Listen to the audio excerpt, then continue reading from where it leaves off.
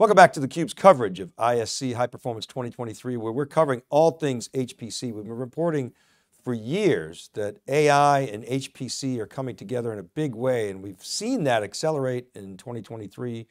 Organizations are trying to figure out how to apply the potential of foundation models like GPT to make them more productive. The question is, how do they do it?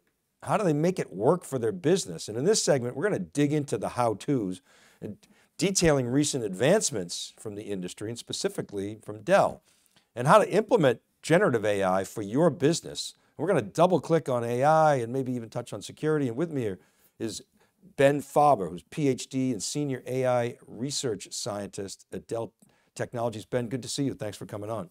Great to see you too. Thank you for having me on. You're welcome. All right, first question. I had this conversation the other day with an AI expert. Is ChatGPT AI in your view? And is it representative of what generative AI offers, or is there more to it?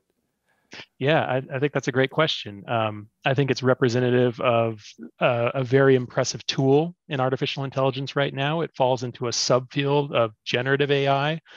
There's a broader field that does other things, but in the space of generative AI, where the goal is to generate new content that's similar to the content that the model was trained on, I think it's a very impressive tool. And it's specific right now to the language space, right? Text, human prose, things that we typically think of as language, it falls in that space, although there are expanded capabilities with new iterations where it can ingest images and tell you a little bit about what's in an image. But there's another side of it out there, the generative AI story, that has to do with image generation. Maybe you've seen these tools where you just put in a few lines of text and you can create hundreds, if not thousands of images that are all different from each other based on just a few lines of text. There's also the voice synthesis side of things where you can take a recording of someone's voice and just with a few seconds of another person's voice, you can impart that style on the longer recording of the first person. And in some cases, you can just type in text and it will generate that speech for you. So the so-called text-to-speech space. So there's a lot of other subfacets that maybe the public hasn't interacted with as much, but just as much impressive, just different domains. Right, and it didn't happen overnight. There's been folks like yourself working on this for years and years. Yeah. This individual that I talked to, very deep into AI, deep into a lot of government projects, and so super smart guy. But he kind of was poo-pooing ChatGPT, and he really tried to simplify it. And it was, it's far from me to be able to debate a brain like that, but I would love to get your opinion. He said, Dave, look at this, you're talking about a database, it's got a search engine on top and some NLP. And I was like, come on, it has to be more than that. No? Can you explain how it actually works? Yeah, sure. So there is no database, there is no search engine. Everything that ChatGPT generates is generated from the information it was trained on. So it was fed a bunch of information, and a way to think of it is like a giant matrix of information, lots of weights and numbers in there, and those numbers mean something to the deep learning network that sits beneath ChatGPT. And as it's trained, those numbers are adjusted to better reflect the information it was provided. And the goal of all these large language models, whether it be ChatGPT or other things, is to generate text.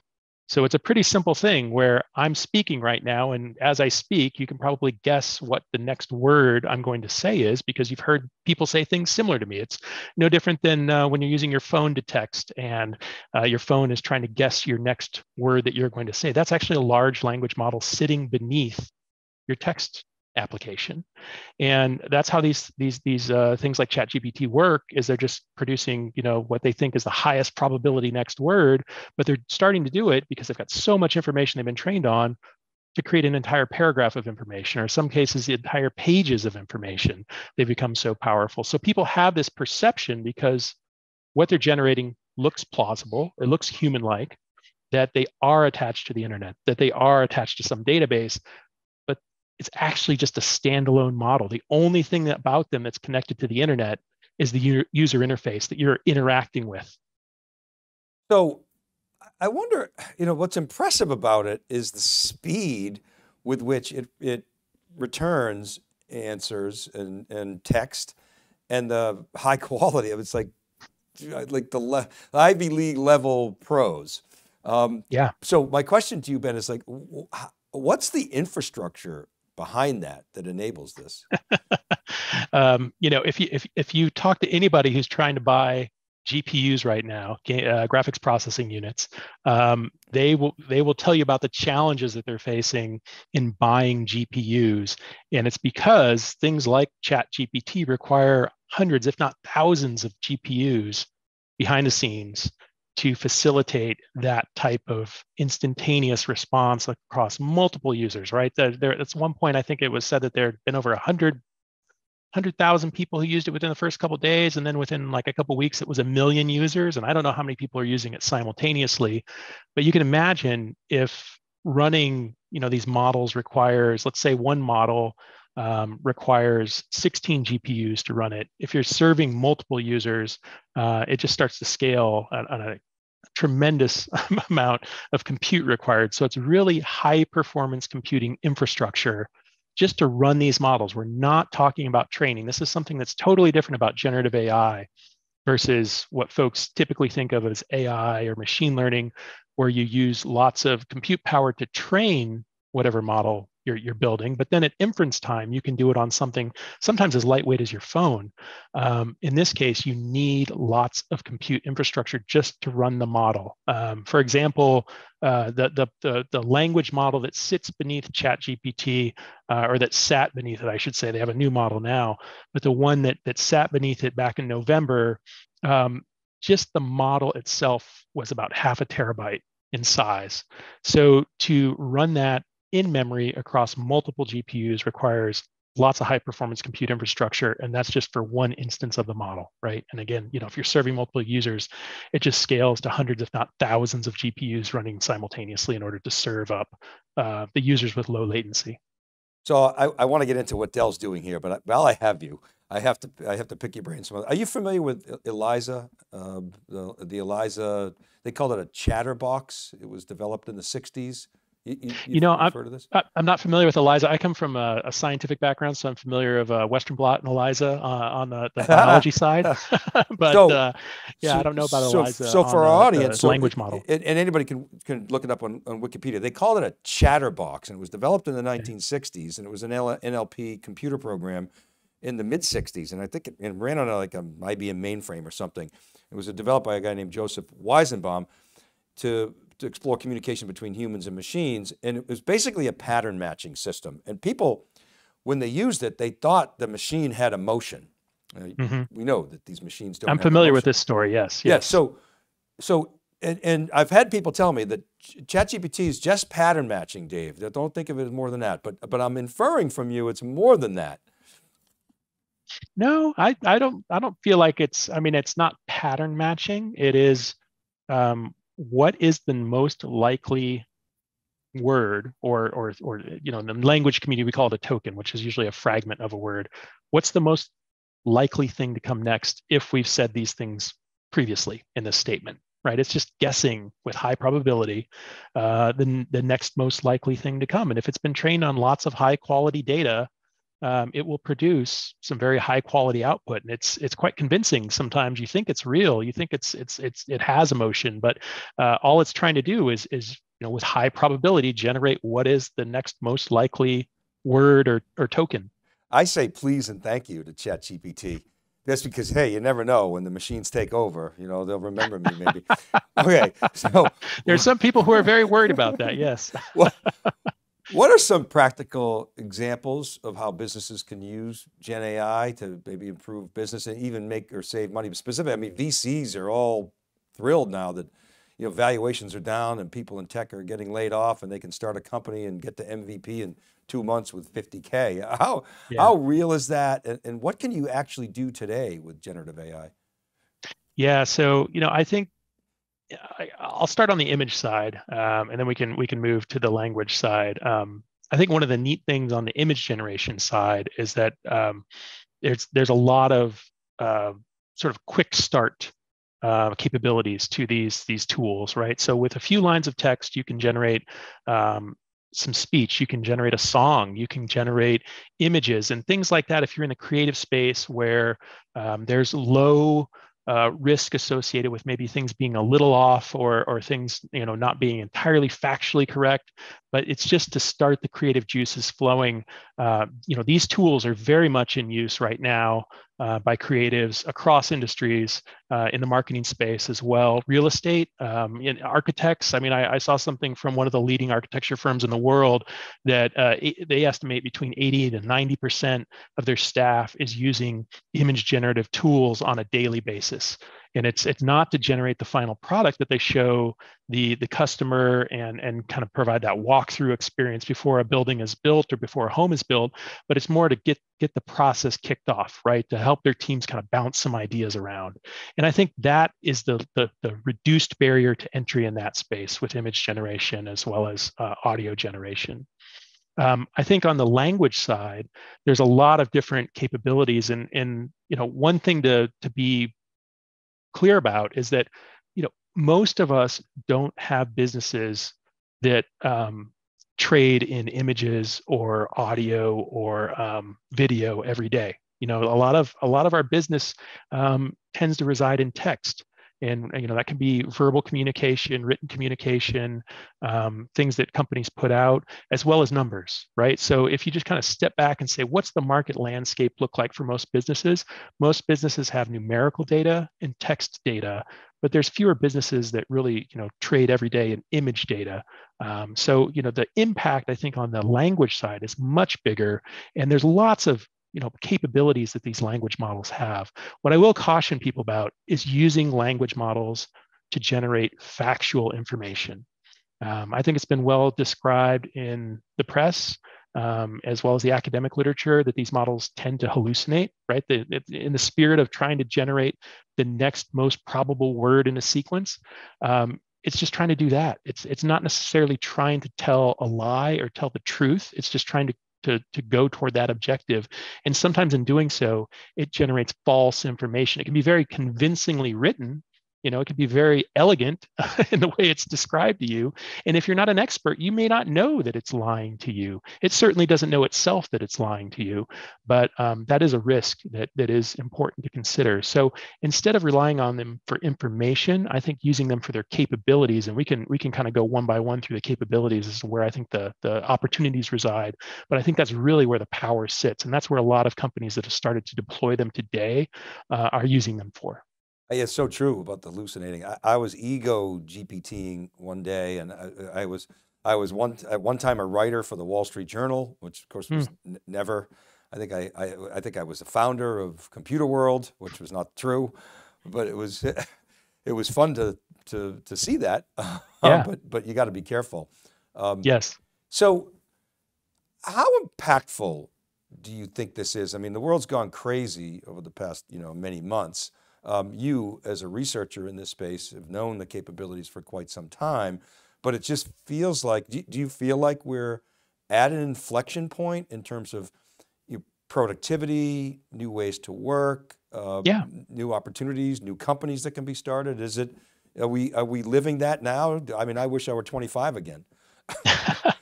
I think it's an exciting time. What's neat about what is happening today versus maybe a year ago, let's say, is that my grandparents, they're aware of what it is that I do every day, and because they've had an opportunity to interact with these tools via free, easy to use web interfaces, and these capabilities are new, right? Like the ability to interact with these language models in the past, you had to code it up from scratch, and you had to have your own infrastructure to run it. And there were a lot of barriers to entry. And I think as of November of 2022, that barrier was reduced by making ChatGPT free and placed on an easy to use, easy to interact with website. And it really exposed where we are in the AI space, specifically generative AI space, to the broader public. And I think it's opened a lot of people's imaginations as to how they can use these tools and where the opportunities reside. So, I think it comes back to this notion that amazing advances are made not through people sitting back and thinking about what could be, but instead tinkering.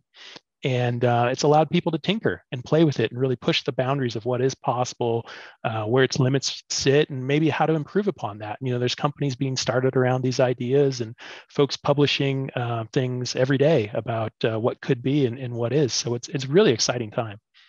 I agree. I'm curious, what's Dell doing in this space? How are you helping people implement, your customers implement foundation models, large language models? Where's the juice? Yeah, so these topics have been hot conversation with every customer, regardless of industry vertical. We've had folks the gamut from finance to K through 12 education asking about how they can make use of tools like this, how they can implement their own custom language models within their organizations, and the motivations are varied. A lot of them are really interested in the capabilities that these tools offer. I think the text summarization tools and capabilities are really powerful, right? So if you think about healthcare, doctors have to look at lots of text and notes and try and summarize, why was this patient here 6 months ago? Why are they here today? What is the status of this patient? And the text capabilities of things like these language models can really help them. Now, one of the challenges, if you are, say, in healthcare, is that you can't just feed your information to an open API like OpenAI's ChatGPT portal, because you're sending that information outside of your organization. There's certain regulatory restrictions around that. So those types of customers are very interested in building their own tools. So we're helping customers create those capabilities via our hardware as well as their services side of the house, because we also recognize that not every customer has a dedicated team who has experience in this space and can just grab the hardware and run with it. They're going to need some assistance along the way, building and standing up their own instance within their own infrastructure. But what that does provide them with is security, privacy, control, and availability. So they own the entire pipeline, and they don't have any of those security and privacy concerns that they might have if they were going through a third party. Well, we've seen in the news, some companies have banned the use of ChatGPT because an employee mistakenly, put a bunch of code in there and it was proprietary Yes. IP, and people generally, many people hadn't understood that, but you got to be super careful. We talked a little bit earlier about GPUs. What's the relationship between generative AI in the context of HPC? Does it require a supercomputing system to run? And what's the relationship there, Ben? Yeah, so in my opinion, it really does. If you want to have low latency, responsive system with multiple users, you really do need an HPC-like infrastructure. I gave the example of the model that sits beneath the first instance of ChatGPT. That model was public in the sense that it was published on. It wasn't open source, but the information about it was published. The newest version that sits underneath ChatGPT, that is less disclosed because it is a hot commercial space, so there's less known about it. But what I can say about that model that was released back in November of 2022, that model, just the model itself requires around 0.5 terabyte of memory to run the model. So if you start thinking about how do I do that across multiple GPUs, across multiple nodes in a system, because even if you have 8 GPUs, that's not enough memory. So then you have to have multiple nodes. And most GPU nodes are 2 to 4 cards per node, some cases 6 to 8. But you can't host one of these things just on a single server under standard conditions. There are some tricks you can play, but in order to get that sort of responsiveness, it really does require HPC infrastructure in order to have the low latency and the rapid communication between the various nodes of your system. So it is a very interesting time where all of a sudden everybody's clamoring to get a hold of GPUs and low latency networking, and we just had all sorts of customer conversations around this. So it's exciting. Yeah, wow. Infrastructure is a big tailwind, you would think, for infrastructure. Think about when the Yes. internet started to take off, it was like everybody needed routers and servers, and then Web 2.0 and social media. Facebook was built, big data centers, and they were sucking up a bunch of infrastructure, and the big data era, right? It was was still going on, I guess. And Yeah. now, the cloud even, right, sucked up a lot of infrastructure. Infrastructure just never goes away, does it? So, No. um, I want to ask you No, it about, does not. It's changing a little bit though. What well, how type of so? How infrastructure? so? You'll add a Well, little color there. yeah, I think so. One of the classic things that was sold in the HPC space were CPUs, right? And I think that's because the jobs that were running required CPUs. With generative AI, a lot of these methods and algorithms are built on the premise of GPUs. And some people may have a handful of GPUs in their infrastructure. Some people may have none at all. And what went from, we've got a few researchers here and there making use of GPUs for training, and we just use them for training some models. Now you have to use GPUs in many of them for inference of these large language models, just running, these large language models. It's really changed the game. So the infrastructure is still required. It's just a different type of infrastructure. And, the GPU memory intensive workloads are new to a lot of folks in the IT space. Yeah, and we always think about the processor as the, the sort of brains of the system. Do you buy this premise that increasingly the surrounding components, are critical to not only system balance, but system performance? Whether it's I/O or, network interface, Ethernet types of connections, that those increasingly become, it becomes more of a connect-centric environment versus a processor-centric environment. Does that premise hold true to you? I think all of it starts to matter, right? I mean, the system's only as good as its weakest links. So I do think that what was maybe classically not that dependent upon connectivity starts to become more dependent upon connectivity, because these various components do need to talk to each other.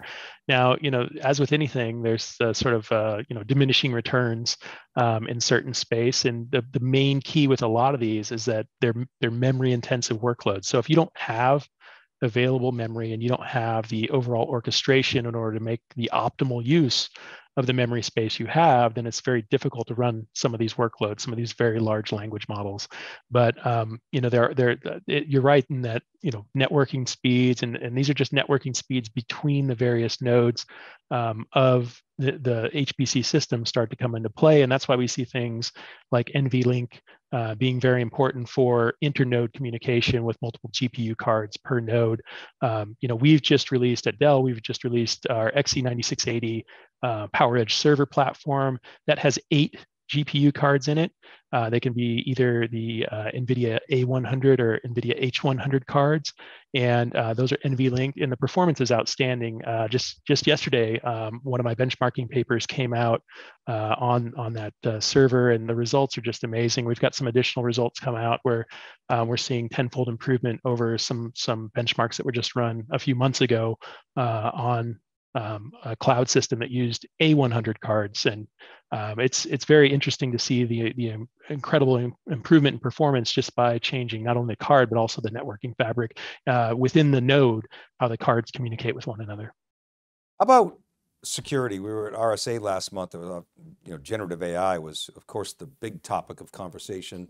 It's two-edged, sword, right? On the one hand, hackers are going to use it to write better phishing. Hackers oftentimes, these phishing emails, the spelling errors, replete with spelling errors, et cetera. Yeah. So they can use that to clean it up. But the flip side is humans can use this to prioritize. What are your thoughts on that? Quantum is another sort of security concern, but potential, defense against security hackers. What's your thoughts on security and AI?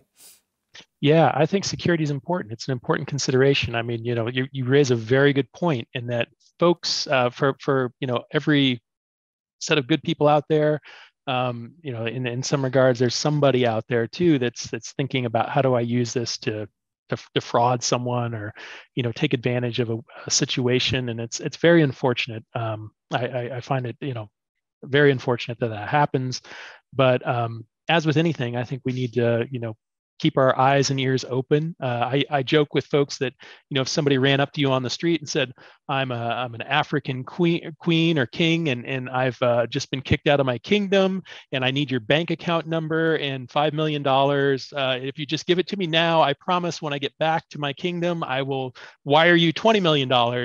Most people on the street would be like, this is preposterous. You're crazy. No way. But for some reason, 10, 15 years ago, when that came via email, folks said, oh, okay. That makes sense. People were giving away their bank information over email. That same sort of, sniff test, needs to be foremost in people's minds when they start to interact with information, especially information that comes from people that they don't know that well, or news organizations that they maybe haven't heard of or have less trust in. So, I think that level of skepticism is always important, regardless of what medium we're using to interact with each other. And, I was at a conference about a year ago, and there was a business professor. She was new to the faculty there, and her area of focus was fake news. And she said that, one of the things that she's learned as she's been researching this is that the most sure source of information is the printed newspaper. And it's kind of interesting to think that we've gone so digital with everything that, printed press, it still has the most human touch to it, right? More people see that and interact with it and fix it before it goes out than anything digital, even if it is from a trusted news source, right? And there's all sorts of things that go on the outside news sources, web-based news sources, right? Because they're paying per click versus what shows up on your doorstep if you're paying for the printed paper. So it is interesting to think about the printed paper as still being a more singular source of truth than even the website for the same newspaper. Fascinating conversation, Ben. We'll leave it there. Really appreciate you coming on today. Yeah, it's great. Thank you for having me. Really appreciate it. Yeah, you bet. All right. And thank you for watching our continuous coverage of ISC 23 and the innovations in high performance computing. You're watching theCUBE, your leader in enterprise and emerging tech coverage.